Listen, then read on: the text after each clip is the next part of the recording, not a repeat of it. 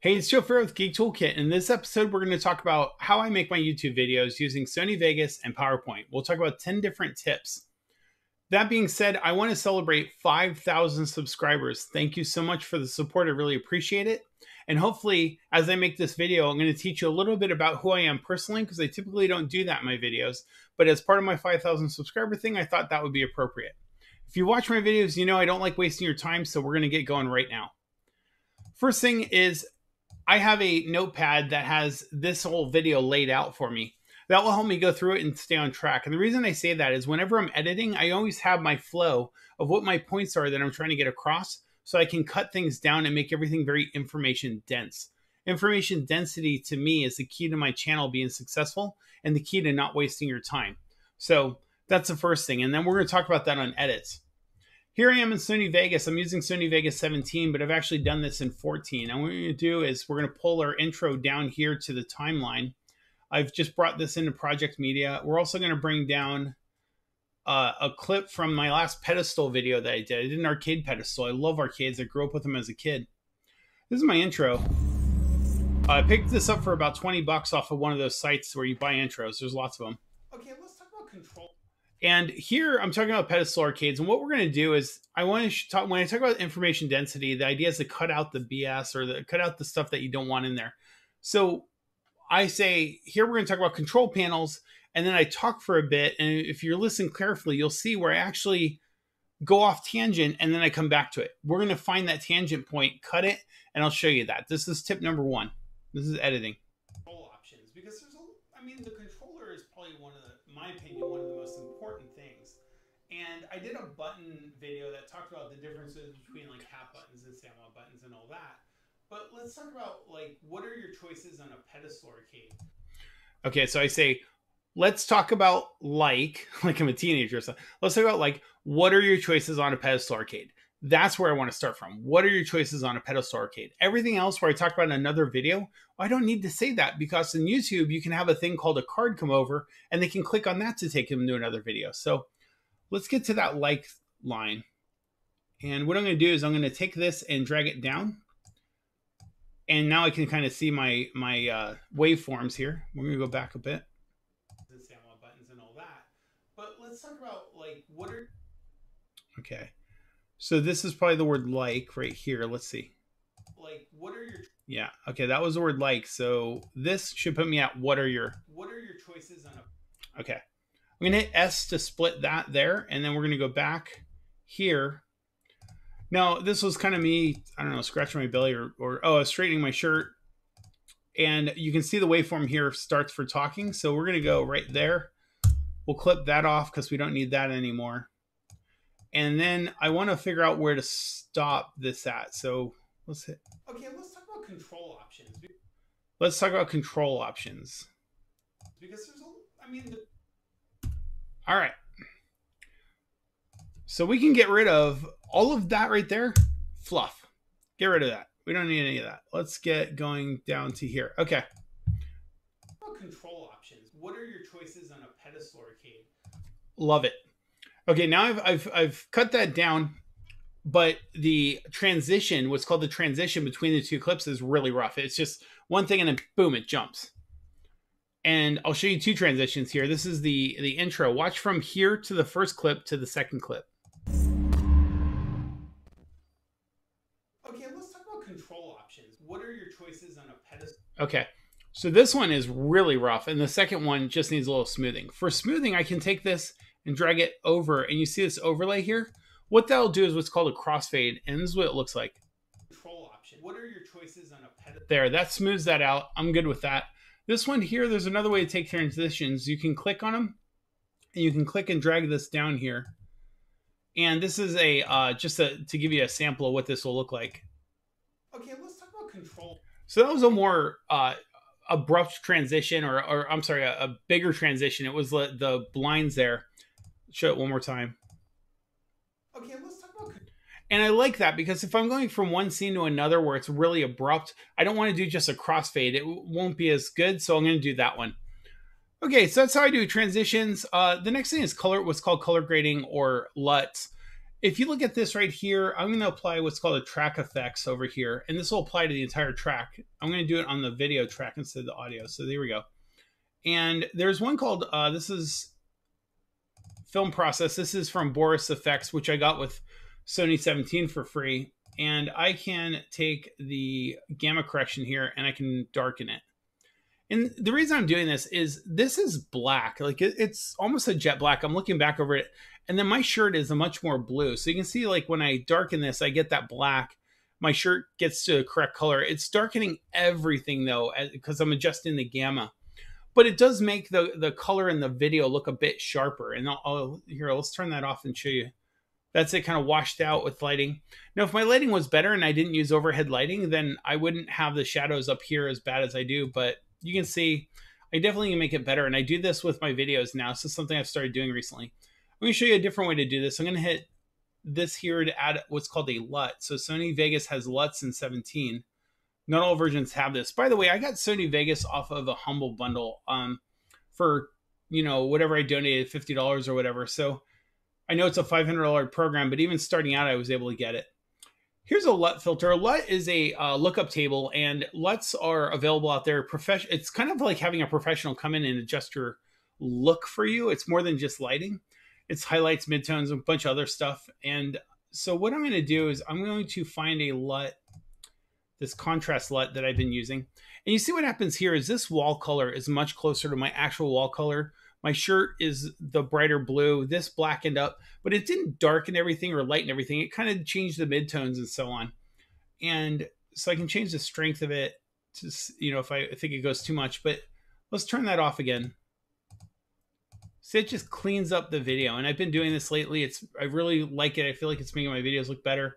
And let's compare it to the other one. See, that darkened everything. And that kind of lightened it. Turn them both on, and it really gets crazy. But so we'll take that LUT filter on that track. So everything applied on that track. Now I don't want my LUT filter to hit all tracks, so I'm going to add a couple of video tracks. I typically have 2 additional video tracks at any given time, and one is for text that I want to show up, and the other one is for images I want to show up. So that way the text will be in front of the image will be in front of the video. Okay, one other thing I want to show you real quick is the audio. So this audio, you see the waveforms are really small. If I play this real quick, watch over here on the side, watch the number. For getting different controls. So negative 21 or so. Basically, you're going to start drilling holes. I somehow panned my audio over. Let me fix this real quick. There we go. Holes with a drill press. Engine at 8th, I believe, for your buttons. Okay, so it looks like I'm about negative 21, negative 24. I want this more of a negative 15. So I need this to be louder. This here, watch where it goes. Whoa, way loud. It's up in the negative 6s. To get my audio level, I need to fix that. So what I'll do is I'll select both these, right click, switches, normalize. Now you see it amplified on this side. Let's see where we're at here. For getting different controls. Whoa, negative 6. It's a lot louder over here. Way too loud. So now we need to, we can lower the volume of both to get them down. I want to get them down to about 12 or 15. So let's take this down about 3 decibels, minus 3. I'll do there. Let's see how we're doing here. Okay, and then the other thing is if I take this blue line, because I want to adjust just this clip down. And I'm going to take this down about 5 dBs. There we go. So that's at negative 9. Okay, let's talk about... Oh, this is a little loud too. We'll take this down another about 3 dBs. Control option. What are your choices on a pedestal arcade for getting different controls? So that was a situation where I have to go through all my clips. I didn't go through this one here and lower this one yet. But now when I play this... DIY. Basically, you're going to start... About negative 12 to 15 where I want to be when I play this. Take it down a little bit more, and now my level will be my audio will be leveled. I will probably spend 10 or 15 minutes on audio tracks, and I'll have probably 30 or 40 of them at the end of any given video. Keep in mind, this editing process typically takes me weeks, and I'm trying to blast through it to show you stuff. So that was audio. That was the 4th thing. So we did so far we did editing, transitions, color grading, and audio. Now we're going to jump over to PowerPoint because I use PowerPoint for this and do some really fun stuff. And I'm going to try to show you what I call a lower third, which is my text that flies in and out. You can purchase this, and it sometimes will come in like these complex video packages. I've downloaded some. I've never been happy with importing somebody else's lower thirds. This has been the fastest way I've done it. So this tip alone should be worth a whole video. What I've got here is just text. Don't worry about the box around it. The way we're going to create that box and really style it is we're just going to go to quick styles and we will pick something like this. So now I have something that is like the banner that's going to come in. The other thing I need to do is set my background. So I'll go to design and format background. We're going to change it to, solid fill. We're going to change it to an obnoxious green. There we go. Okay, and that's so we can chroma key it out later. The other thing we're going to do here is we're going to animate this to slide in. So if we go to animations and fly in, now you see it flew up from the bottom. We want to actually do from the left, effect options from the left. Now, if you want to do more stuff with this, you can actually go to the animation pane here and then go to effect options, and you can do some really cool stuff like you can smooth it. And so let's see what that looks like. So you can smooth in the ending or the beginning to kind of give it a bit of a more of a gradual appearance. And then you duplicate it, you take this and you reverse the animation to go out. And so you'll have the exit. Once you have both of these, you can say file export and you can export them as a video. And then you will have a lower third, and I'll show you how to put those in a second. Actually, I'll show you how to put them in now. So I have them. This is the lower third. Remember, I created these two tracks here. One is for text. We're going to have it show up when I start talking.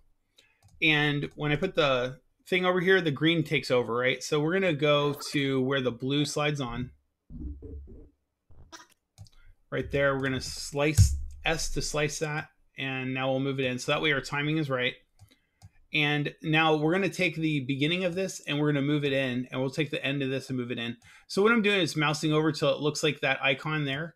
And that's a fade. So then you'll see this will fade in. What are your choices on a pedestal arcade? And we can change the duration of that fade to make it fade in slower and so on. And we can change the duration of the whole text flying in and out if we want. The other thing we want to do is we need to chroma key this out. So we're going to go to FX on this clip. We're going to look for the chroma keyer. And then I'm going to take this color and take the dropper. And I'm going to dropper it over here. And see what that did is that gets rid of it. Now I'm going to tweak it a little bit because it didn't quite get what I wanted. And there we go. Okay, I'm happy with that. Let's see what this looks like. So control option. What are your choices on a pedestal arcade? There's my getting different controls. Thing coming in. There's my name, and then we'll zoom off. You can do a DIY. Basically, and the whole thing zooms off. I can again tweak that and adjust it. I can make it look more fancy. I can put an image behind it. I can do all that in PowerPoint and animate it. And then when I export it and import it here, I've got a lower third. And then if I go into PowerPoint, clone those slides and change the text and export the whole thing as a video, it's very easy to clip in to here. So that's some PowerPoint tip number one. I've got 3 PowerPoint tips that I want to show. The other thing I want to show is this here. This is a very basic image. And what I want to do is typically I want to have an image in my videos that looks really fancy. So what's cool about this is something I found out. If you go to design, you click on design ideas over here, what it will do is it will take, especially if you put an image in here, it will come up with all of these really artistic things based on your idea. And it'll actually analyze the words and do stuff based on that. And I'll show that in a second. But here's a bunch of really cool layouts and graphics that it did. It's analyzing the picture and going based on that. And I can just kind of scroll down and try to find something. I can export this and then I can import it into my video and have that as a slide or as a part of the video. Now that was one. Let's show another couple just to kind of have fun with this. This is home automation. And this one, these look kind of basic. This is kind of cool here because it's actually looking at the words like lighting and it's adding icons. But overall, I don't particularly like this. So watch what happens here. We're going to go to insert pictures, stock images. That way everything licensed is fine. We're going to say electronics. I'm going to pick a cool picture here. And now it gives me stuff. It uses the picture and it really starts lighting up. So now I've got icons, I've got a layout, I've got the picture of the background. This is a really fast way to make some really cool slides for anything that you do. So one more, Seattle, Washington traffic. And let's see, we're going to say design ideas. It's not. So again, this is using a cloud AI, and sometimes it nails it, sometimes it doesn't. But I'm doing a live video here, so I kind of get what I get. But I think with the two examples I showed, I got some really cool slides that I can show off. So cool. That is the second thing. The third and final thing you've seen me do is 3D rotations. So what's crazy about this is you can take an STL from Thingiverse or anywhere, Yegi or whatever. You take an STL and drop it into here. So I'm going to take this STL and drop it. And this is the Enterprise D. Now I was talking about how I will tell you a bit more about myself. I'm a huge Star Trek fan, a huge sci-fi fan in general. And of all my sci-fi, the Star Trek Next Generation was my favorite. So look, I drug this STL and I can actually rotate it. Now, what's cool about this is not only is it cool if I want to put that on a slide, but I am going to create a new slide here. Actually, I'm sorry. I'm going to right click and duplicate this slide, and I will show you something really neat with this. So on this slide here, if I move this and I say transitions and select a morph transition, it will animate between those two slides, and it will animate everything I do. So if I, for whatever reason, think that this needs to do a barrel roll and minimize, then when it previews, it will barrel roll and minimize. So that's how I've been doing all my 3D animations. You see the Raspberry Pis and stuff flying around. That's basically the secret. So thanks for watching this, because that's hopefully a cool one that you didn't know about. Okay, let's go back to the video, and we showed how to put the tracks in. We showed how to do this. I'm looking over at my tips or my slides here. It's clean slide info. Oh, let me show you something real quick. Browser stuff. So I actually grew up in Las Vegas, and that's part of the excuse for this. This is a Bing search, and I've got a Google search. The Bing search, one of the things is if you go over to this filter thing, you can say what resolution you want. People have asked me on different videos, how do you get like a 4K resolution image for the Samsung video, for instance, or people are asking me on the Dynaframe video. This is how I do it. This is one thing. The other thing that's really useful here is the licensing. I can select public domain. And now I have images that I know I can use. I don't have to worry about it. It's great for YouTube. Johnston Atoll, I actually was stationed here. I was in the military for 3 years in the Army. I was stationed on Johnston Atoll. So this is what the Google version looks like. You go to Tools, and then you've got a labeled for commercial or non-commercial use. So it's a little bit different wording. And then they have like small, medium, large. So anyway, quick web tip for using browsers to get info, getting stuff useful for you that you can, not only useful, but safe to use. Okay, animating a photo. Okay, so let's bring in that photo. Let's see, I have a photo here. And what I'm going to show here is how I bring a photo into Vegas. I've been doing this lately. You see when you drag the photo and you've got this sides here, that stinks. I mean, that's not good. The other thing is when this photo pops up, watch how it's abrupt, right? So let's do the fade trick. And so I will do that. There we go. Cool.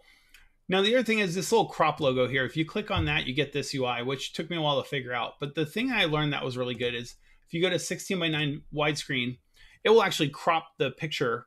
It will adjust this to fill the screen. See how the sides are filled in now? The way it did that, though, is it zoomed in. So it actually cut the top off of the Paris Eiffel Tower here in front of the Paris. So what I want to do is I would actually like to animate and show like a tracking shot. So what I'm going to do is bring this up. And I want to start there at the top of the Paris. And I want this to go down over 2 seconds. So this right here is actually a timeline. If I click on 2 seconds and plus, I add a keyframe. And at that keyframe, I'm going to have this go all the way down. And so now what happens is we get this. Engine at 8th, I believe, for your buttons. Okay, one more tweak I'm going to do. It started animating before it was faded in. So I'm going to edit this here. And I'm going to go in and add another keyframe. And at this keyframe, I want it to be at the top. It will animate between keyframes. The first 2 keyframes, it's at the top. It'll stay there. And then the last keyframe will be at the bottom. Let's see what the final thing looks like here. Engine at 8. There's the fade buttons and the start. Okay. Um, One last thing, outro, real simple. If you go to media generators, you select black or whatever color you want, and you click it over here. That's a 10-second blackness. Let's see, we'll go over here so we get a crossfade into it. And this is useful for when you want to put like your tags and stuff at the end. See, it fades to black there. Then you can have your subscriber tag and your videos, your playlists and such for your viewers. And then we can drag, of course, some music on there. I use the, I was actually looking for music. I don't have my music up here. I would drag a music track down here, do the audio leveling, and be good to go. Again, I don't want to waste your time. I want you to know a little bit more about me. I'm Joe Ferret with Geek Toolkit. Thank you for getting me to 5,000 subscribers. I'm going to work hard and try to get to the next 5,000. So I'll see you all at 10,000. Thanks for watching.